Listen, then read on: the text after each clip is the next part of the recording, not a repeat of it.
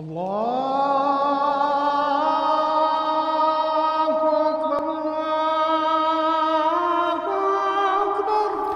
Prophet Muhammad ﷺ returned from visiting the graves of the martyrs, and his companions saw that he was crying. They said, "Ya Rasulullah, why are you crying?" He said, "I miss my brothers." The companions said, "Are we not your brothers, Ya Rasulullah?" And the Prophet ﷺ said, "No, you are my companions. My brothers are those who will come after me and who will believe in me even though they have never met me." My brothers and sisters, this is the love and the concern the Prophet ﷺ had for us.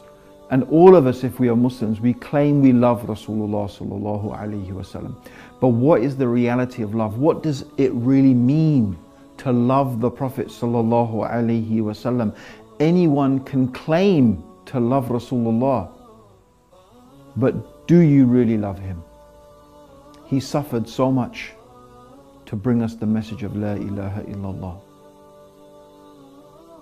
If we love the Prophet ﷺ, surely we will follow him. We will follow his example. We will do what he told us to do. We will keep away from the things that he told us to keep away from. We will love those whom he loved. And we will love to do what he loved to do.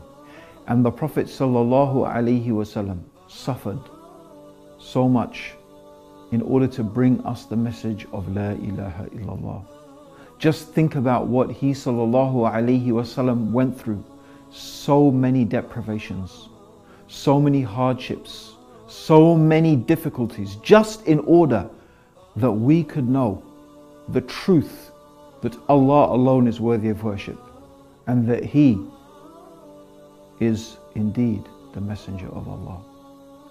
So all of us, brothers and sisters, need to take up this task of calling people to Islam, of reminding people of what they already know deep down in their truest nature, that Allah alone is worthy of worship and that Muhammad ﷺ is the messenger.